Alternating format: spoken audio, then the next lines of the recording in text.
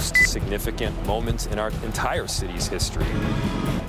Minneapolis braces for the George Floyd murder trial with jury selection starting this morning. We're live in the Twin Cities. Royal bombshells, from talk of wanting to take her own life to accusations of concerns over their child's skin color. Meghan Markle and Prince Harry unleash a torrent of details, including the sex of their expectant baby. It's a girl. As many places race to lift restrictions, our Steve Patterson goes deep inside two states that share a border but have approached COVID management very differently. The NBA pulled out all the stops possible as they made the most of All-Star Weekend. And the big hitter did not disappoint at the Arnold Palmer Invitational. Bryson DeChambeau drove for show and putt for dough. A busy Monday ahead. Early today starts right now. Good morning, I'm Frances Rivera. And I'm Philip Mena. Minneapolis is on edge this morning as the trial of Derek Chauvin gets underway. Jury selection begins in just a few hours for the former police officer accused of killing George Floyd. Floyd's death in police custody sparked international outcry, and city officials fear that the trial could set off a new wave of unrest. NBC's Gabe Gutierrez is in Minneapolis with the latest. Gabe, good morning. Philip, good morning. This is the most highly anticipated murder trial involving a police officer in recent memory, and Minneapolis is a city on edge. Barricades surround the Minneapolis courthouse, where jury selection is set to begin for the murder trial of Derek Chauvin, the former police officer who prosecutors say knelt on George Floyd's neck for about 9 minutes. We need to get to a point of healing in our city. Mayor Jacob Fry and other city officials have been preparing for months, hoping to avoid last summer's violent unrest. This is perhaps the most significant moment in our entire city's history. Philonis Floyd says he's dreading rewatching the video of his brother's death in court. Blood was coming from his nose, and the officer still sat there on his neck like it was okay. It's never okay to hurt somebody like that.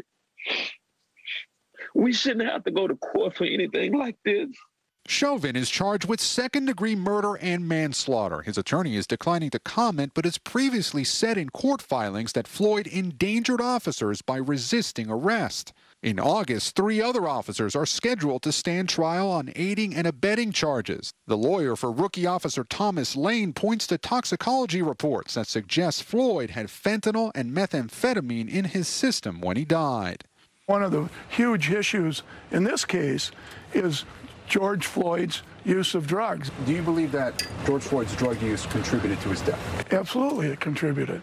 It's a controversial defense, drawing outrage from Floyd's family and their supporters who took to the street. The fact that George Floyd was living, breathing, talking, walking just fine until Derek Chauvin put his knee on George Floyd's neck. That's all the evidence in the world to justify these officers being held accountable. On Friday, an appeals court ruled that a judge must reconsider a third-degree murder charge against Chauvin, which prosecutors are asking for.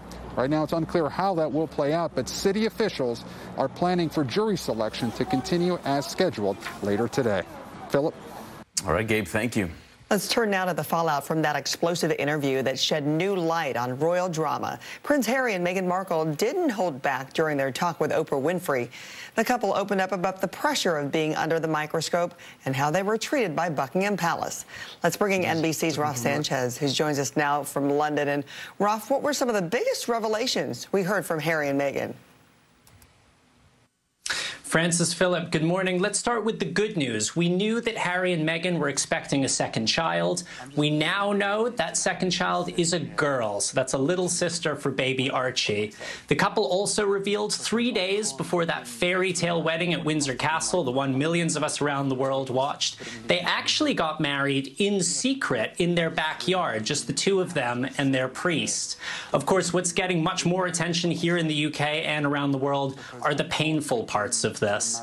Meghan spoke at length about feeling unprotected and unsupported by the royal family in the face of that very intense media scrutiny. She said she felt very vulnerable and at times she had suicidal thoughts. The couple also talked race. They said when Meghan was pregnant with Archie, an unnamed royal insider spoke to Harry and expressed concern about how dark the baby's skin would be.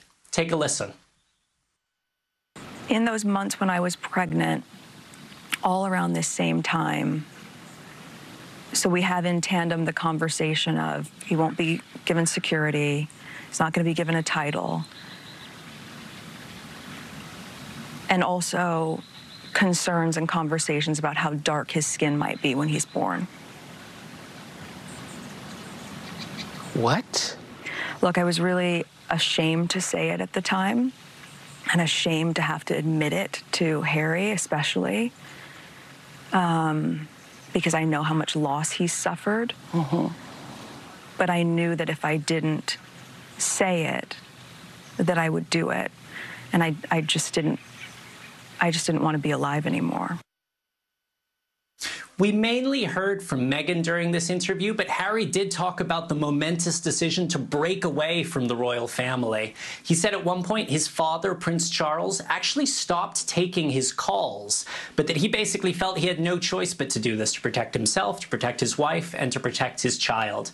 Now, I should say we reached out to Buckingham Palace for their response to this interview. We haven't yet heard back. British media reported the Queen was not planning to watch the interview herself, but Francis, you can be absolutely sure her royal advisors were watching it very closely. So now we wait and watch for the aftershocks. Ruff, thank you. President Biden is marking a pivotal moment in our nation's civil rights history with an executive order meant to make it easier for all Americans to vote. NBC's Tracy Potts joins us with the latest. Tracy, 56 years after the Selma Bridge crossing, that fight for equality continues. Exactly. It was known as Bloody Sunday, and now on the anniversary of that event, President Biden wants to expand access to voting rights for people all over this country, signing an executive order that would expand voter registration, allow the federal government to help states and assist with registration and educating voters, and also improving access. That's a big part of this, especially for people with disabilities, for those in the military and overseas voters, and for those in custody. A number of different groups that they're targeting with this. On the anniversary, 56th anniversary of Bloody Sunday, President Biden saying that this country can do more and do better when it comes to the right to vote. Today, on the anniversary of Bloody Sunday, I'm signing an executive order to make it easier for eligible voters to register to vote and improve access to voting. Every eligible voter should be able to vote and have that vote counted. Now, the vote counts also in Washington tomorrow when the House of Representatives again considers the American Rescue Plan. The Senate cleared it on Saturday but made some changes, so it's got to go back to the House, expected to pass and be signed into law by President Biden as early as tomorrow, likely with not one Republican vote. Philip? That help cannot come soon enough for millions of people. Tracy, thank you. Pope Francis wrapped up his historic visit to Iraq this morning. The Iraqi president bid him farewell at a ceremony just hours ago at the Baghdad airport before the pontiff flew back to Rome. The Pope's tour of Iraq lasted 4 days. He even visited the city of Mosul, which had been bombed to rubble after becoming a capital for ISIS. Pope Francis used every stop of his trip to encourage peace and religious unity, while also delivering hope to the country's Christian minority. NBA All-Stars were in Atlanta for this year's games. No fans in the stands and still no defense on the court. Zion Williamson got his first All-Star game start, and he would throw it down early. So would Dallas Mavericks phenom Luka Doncic on this one right down the lane, uncontested. Steph Curry, well, he did what he does best, pulled up from just inside half court. Nothing but net. Team LeBron dominated most of the game. They needed to hit 170 points to end it. Need three. All right, what's Lillard thinking about here? Game. He's thinking about game. For about half court as well, Damian Lillard put it away for Team LeBron, the final 170-150, and hoisting the Kobe Bryant MVP award. Giannis Antetokounmpo, he did not miss one shot on Sunday. Earlier in the night, Steph Curry, he needed his last shot, and every last one of them, to come from behind and beat Mike Conley and win the three-point contest for the second time in his career. At halftime of the All-Star game, Anthony Simons gets pretty close to kissing the rim. He shies away because it almost hit his face, but he did win his first ever dunk contest on Sunday. Brian DeChambeau needed a big day to secure a big win at the Arnold Palmer Invitational. DeChambeau was one of 3 players in the field on Sunday to shoot under par. It was enough to get the win, the 8th of his career, and a nearly $1.7 million purse. Not a bad payday. NBC meteorologist Janessa Webb joining us this morning. Hey, Janessa, good morning. Hey, good morning. Good morning, everyone. We're under a really quiet weather pattern. Pacific Northwest, we do have a developing storm system that will impact that area going into mid-afternoon. For the East Coast, though, we have high pressure that's all around. That's going to allow a ton of sunshine throughout your afternoon, but temperatures still below average. We're going to see this bubble of warm air make its way into the Great Lakes, then surge east by Tuesday. That's a look at the big weather story of the day. Here's a closer look at your day ahead. Jennifer Rosenhart and Dale Seavright are loving their new lives in Arizona. We just couldn't live like that anymore. The couple moved their family here from California last year, partly to escape the Golden State's pandemic response, something they describe as a stifling culture of lockdown. We wanted to support businesses. We wanted to go to restaurants. And so coming to a state where it was like, you can decide, what you want to participate in was really important to us. Arizona leaders mostly opted to stay away from stringent lockdowns and never instituting a statewide mask mandate. Is this what you're making right now?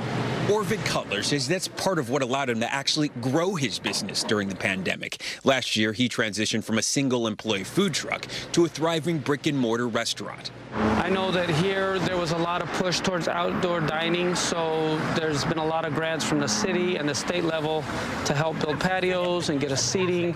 I mean, it's been amazing for us.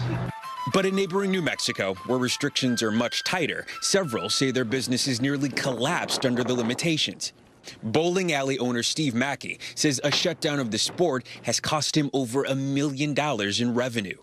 Are you angry about this? I've been angry. This is inconceivable to me. We've got 27,500 square feet. We're a lot cleaner and a lot safer than most places that are open. Arizona is a populous state with fewer restrictions in place, and it ranks high in the number of cases and deaths per capita. Whereas New Mexico has a smaller population, but with a tighter set of COVID restrictions, ranks lower in the number of cases and deaths per capita. Some say Arizona's response led to a year of suffering inside its hospital system that ultimately forced Governor Ducey to put a pause on the state's reopening in late June. At times, we were leading the country and the world with COVID growth rate in terms of the rate of spread, as well as hospitalizations and deaths per capita, which is not a good distinction. Comparatively, New Mexico implemented some of the country's strongest measures, with a strict statewide mask mandate and swift, long limits on business capacity. I'm so proud of New Mexico and what we did.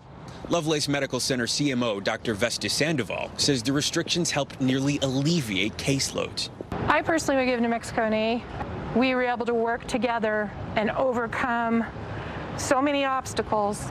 Back in Arizona, Governor Ducey just announced an abrupt end to capacity limits on all businesses, sparking concerns for frontline workers worried about yet another surge. There's no doubt in my mind that we could have saved more lives if we did more. Neighboring states divided on the balance between economic freedom and public health. 1 year later, both hoping the worst is over, and their respective choices are now a matter of history. Steve Patterson, NBC News. Telecom, a crude awakening. What's driving up oil prices this morning and when you could feel the pain at the pump. And moonstruck for the 5th time. Nicolas Cage wasn't leaving Las Vegas until he tied the knot again.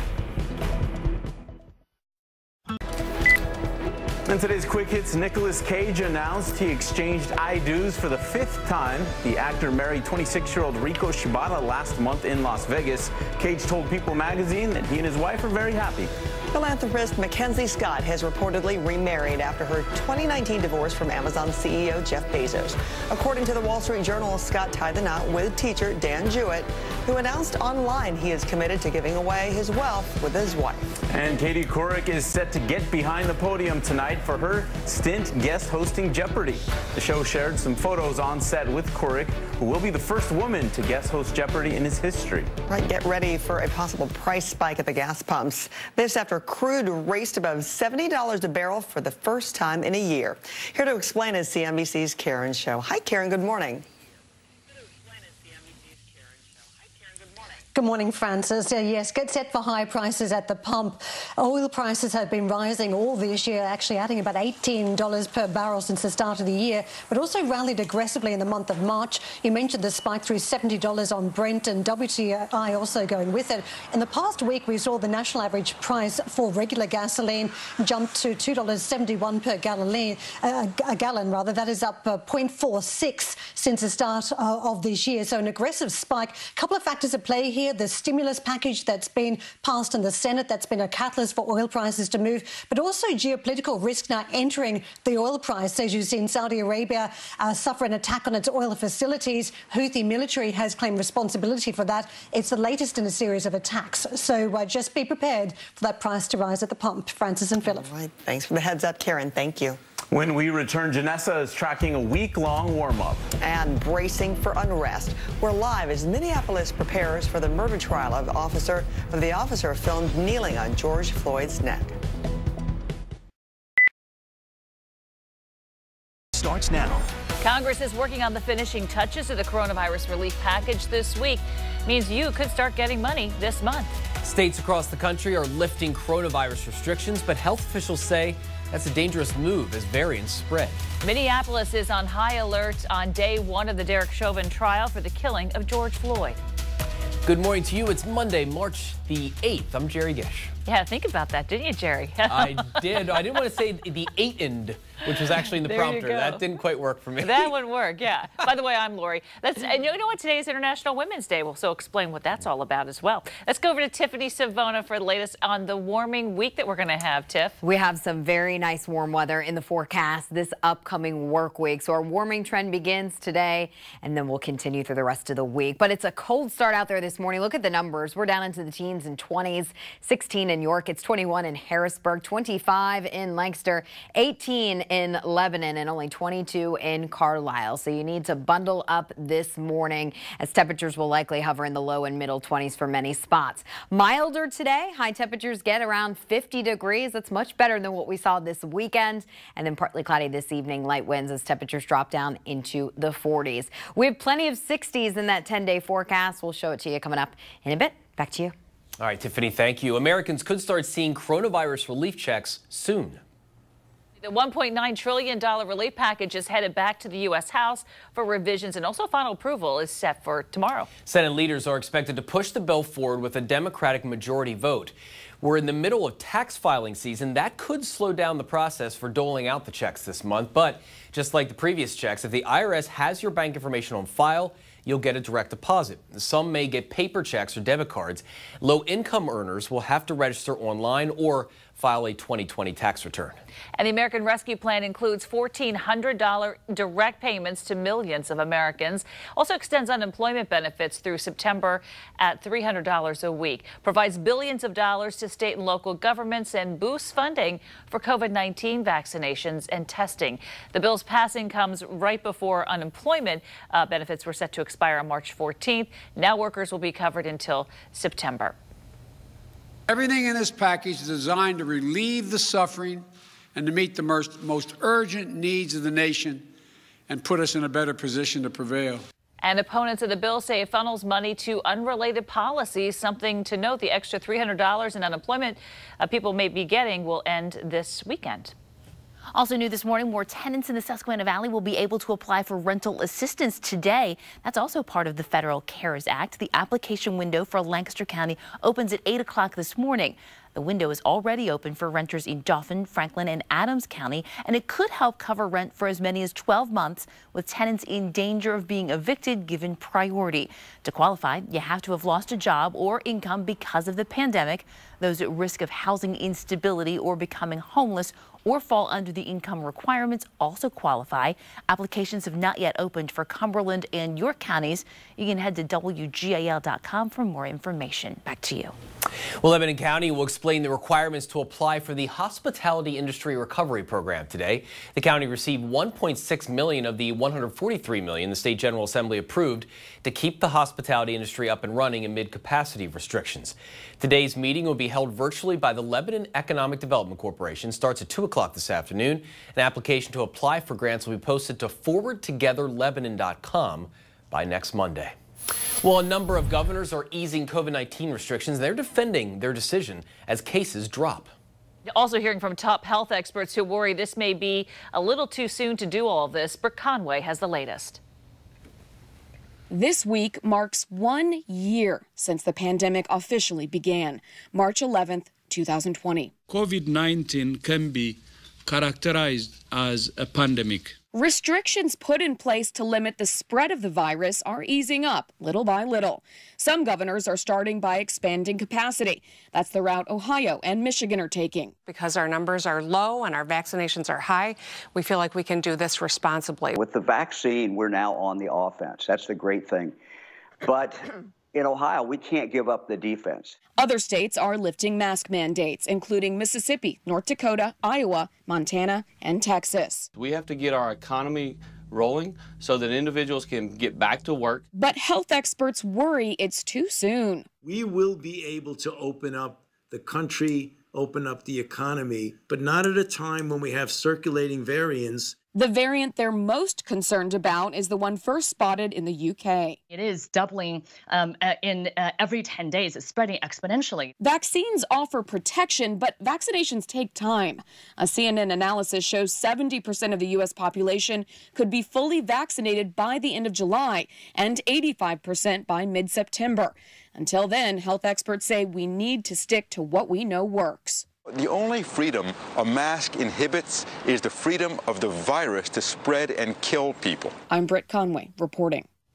Well, today will be a tense day for the city of Minneapolis. Now, the trial of former police officer Derek Chauvin gets underway for the killing of George Floyd that happened last year. And activists and civil rights groups, they held a silent march in Minneapolis yesterday afternoon. You can see this here. And they're demanding systemic changes to policing and policies. Jury selection gets underway today. Lawyers will be reviewing a series of questions for those jurors to answer. The questionnaire asks about their knowledge of and views about the case, what they may have heard from the media, whether the person has a positive or negative view of the people involved. It also asks if the person participated in George Floyd protests, their views on Black Lives Matter, policing, and criminal justice. Video footage shows Chauvin kneeling on Floyd's neck for about 8 minutes. He's charged with second-degree murder, manslaughter charges, and could be facing a third-degree murder charge as well. Well, President Joe Biden marked the anniversary of Bloody Sunday by signing an executive order to make voting easier. Now federal agencies have to specify how they will promote voter registration. The order expands mail-in voting and former felons will be able to vote and also make voter registration easier. This comes as 43 states, including swing states, are considering more than 200 new voter laws. Arizona is proposing the most changes. Pennsylvania has proposed quite a few changes as well.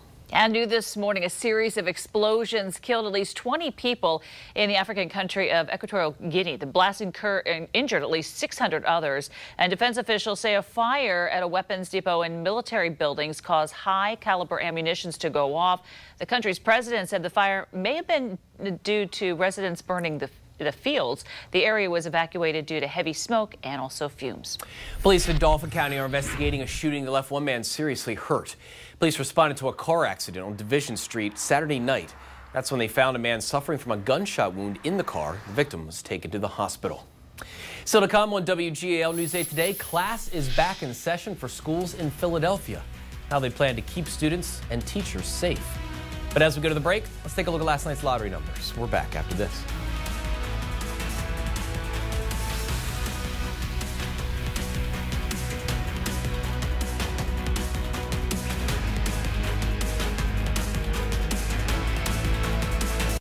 Attention.